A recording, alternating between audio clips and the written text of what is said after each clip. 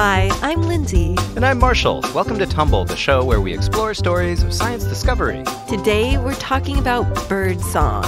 Are we talking about songs about birds or songs that birds sing that are probably also about birds? Songs by birds, so get ready for the musical stylings of our feathered friends. Because have you ever wondered what bird you're hearing outside? We're going to find out how to recognize birds by their sound and what that means for science.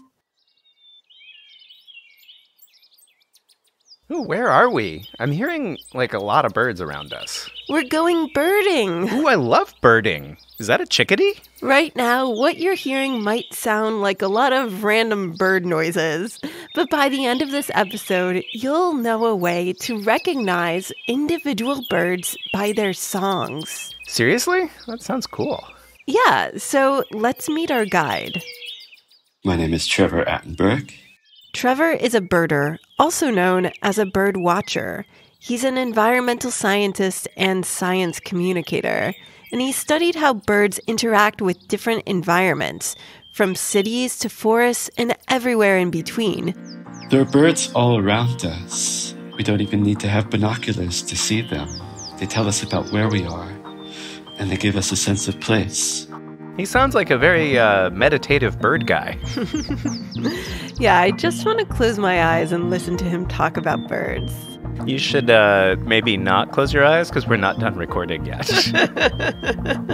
Well, maybe our listeners can do that. So let's close our eyes as Trevor tells us about the first time he tuned into bird songs. It was April. It was probably like one of the first warm spring days. It was with some folks from my school. It was on a weekend, and it was in the morning. We were clearing these invasive plants. Trevor was a teenager living in a rural area of Connecticut on the east coast of the U.S. He'd grown up exploring the woods, and he'd always been curious about nature. But something was about to happen that would set the direction for his life. That was the big day, the big moment of excitement and revelation to me. Whoa, so what happened? While he was clearing up the plants, he heard something. And I heard this one solitary bird kind of singing from this deep valley where kind of a fast-flowing stream cut through. I already knew what it was.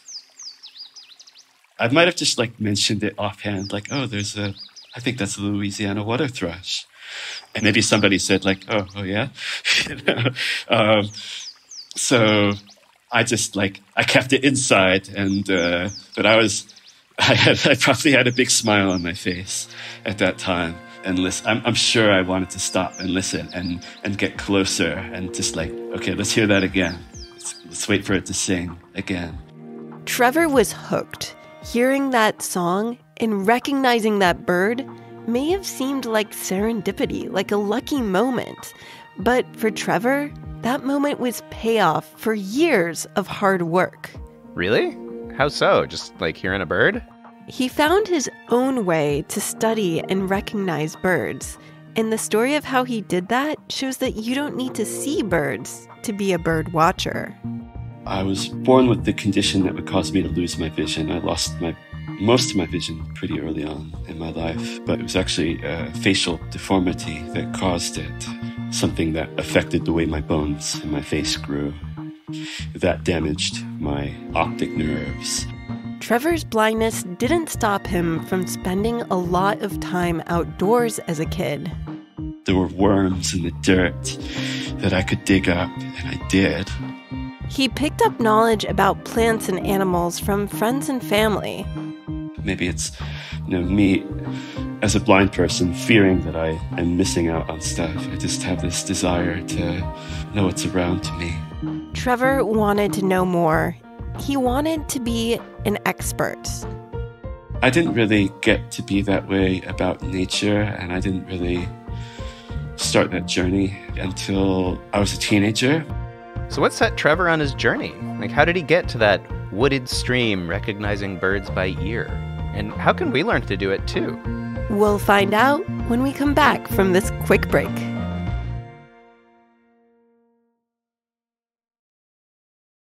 Okay, so when we left off, Trevor was preparing to start his journey to become an expert about nature, and he began with a set of bird recordings. My first encounter with bird recordings actually came from a CD-ROM I had. This is getting back into the Stone Age a little bit here. There was an encyclopedia that came on a disc with every copy of a computer system in the 90s, which is like way back in the day. This has got to be really alien for our kids. Like, there used to be a time when everything you wanted wasn't just at your fingertips on the internet. You had to have a CD with that stuff on it. And before that, there were books. Wow. Wow. So Trevor got the CD on his family computer, and he started playing around with it. So there were articles on the CD-ROM for each individual U.S. state. There was a picture and a recording of each state bird. So I went through each state and memorized each of the state birds. Wow, so you just like listened to the state bird recordings over and over? Yes, and as a result, he has an encyclopedic knowledge of state birds. So Connecticut, where I grew up, our state bird is the robin. Compare that to, they had recordings of the eastern bluebird from New York, or the western meadowlark, which is the state bird of Oregon and many other states. Listening to these recordings, Trevor dreamed of hearing these birds sing live. I didn't necessarily know if they lived in Connecticut or not, but I remember going out and trying to hear them outside and thinking, like, how great would that be? So it's like finally getting those tickets to Fleetwood Mac. Or Taylor Swift. Or Billie Eilish. Or the Louisiana water thrush. Exactly. Trevor took his bird fandom to the next level when he got the box set, a CD of 500 birds of North America. Each track had a different bird recording. Wow, that's a lot of bird songs to memorize. I mean, it's all the hits. Yeah. So to handle just the pure volume of bird songs, he started to break down the birds into groups. He found each group had their own type of song. I became quite interested in how different groupings of birds, like, say, the warblers and the thrushes and the sparrows, they tended to have specific qualities of their sounds that sort of would group them together. Huh. So it's like how like pop music is different from rock, which is different from hip hop, which is different from country, rap, or so on. Different from Gregorian chants. Yes. Your favorite genre. Which bird species does Gregorian chant? A lot of the blackbirds, the birds we call blackbirds, they tend to make these chipping sounds, especially when they fly. They chip, chip, chip. And that was really handy. Okay, so I'll go outside and I'll listen for these chipping sounds, and maybe it'd be one of these blackbirds. Okay, so he'd listen for like the chip chip songs, and then he'd narrow it down to what blackbird it was. Exactly. Eventually, Trevor focused in on the birds that lived in his home state of Connecticut. Through his research, he learned there were over 300 species of birds that he might hear. I was impressed by that. I was like, who knows this? I didn't know this. Nobody knows this. Now I know it. And I'm going to find out where these birds live, and maybe they live around me. So I'm starting to see where this is going. Yes, we're going back to that warm, early spring morning in a wooded forest where Trevor encountered the Louisiana water thrush. I knew by that time it was a possibility. It was something to listen for. When Trevor heard the water thrush song, his long hours of learning on his computer had finally paid off. He had known something about his environment that the people around him didn't. He felt proud, and he was entranced by what he heard. I was riveted. that's what I remember, and that's how I am, and that's how I behave to this day. Well, that's so cool. So Trevor did make it to the bird concert. Totally. He'd gained entrance to what felt like a secret world, and he'd found his own way there. So how do we get into this secret bird world? Trevor has some tips for getting those exclusive tickets. Get a map, get a checklist of popular birds, just to start off with. Like you see a list of maybe 10, 20 common birds. Okay, like go out and find those. Okay, so you get a local list of all the most common birds around you and when they're touring. Then look them up. It's much easier to find recordings and information on the internet than it was when Trevor was getting started. Yeah, I've heard some pretty great bird recordings online. Yeah, once you've tuned your ears to those songs of common local birds, listen for their songs when you go outside or listen out your window. You might find that these songs already sound familiar to you. That's what happened to me when I heard this recording. Oh, wow, that's like a ton of birds. It's a recording Trevor made in the town where he grew up. And I realized that I had heard these birds too because I grew up not far from there.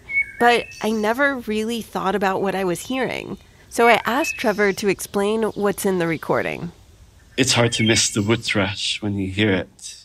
So this isn't the water thrush we heard before. This is the wood thrush, which is a completely different element. Yes. The wood thrush is the one that's really up front. That's the one we're hearing the most. If I can try to whistle the melody, it's sort of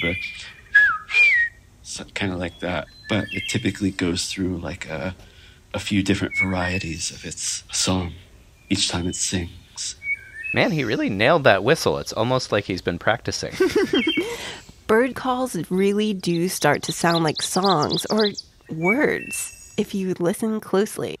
In this recording, we have a ovenbird, which is a very quite different sound. That's they call him the teacher bird, saying teacher, teacher, teacher, teacher.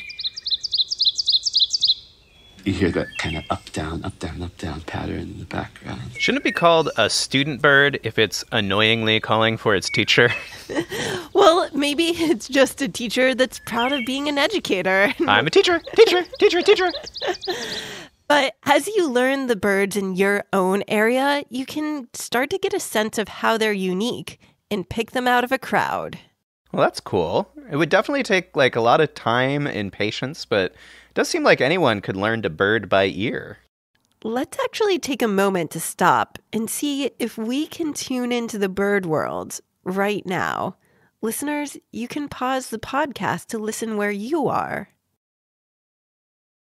I think I hear a black-capped chickadee, maybe a mourning dove doing its morning. Marshall, you're like already a bird enthusiast. I mean, yeah. I don't know how you didn't know this already. And listeners, if you were just listening to birds, you might have heard way more birds than you'll be able to see if you had been standing outside looking for them. That's what Trevor learned when he decided to study birds in his university. It's true that I cannot see birds in the field, at least not usually. I'm not going to be able to spot birds through binoculars or something like that. But that's okay because, especially if you're going through the forest, 90+% of your encounters with birds are going to be purely auditory. Wow. So that means that 90% of the time you're just hearing them. So for every one bird you see, you hear 9. Trevor found this out for himself when he went to a national park in Costa Rica to collect data on birds. That involves being able to identify what birds are there in the forest. Trevor found just as many birds as the sighted students he was with.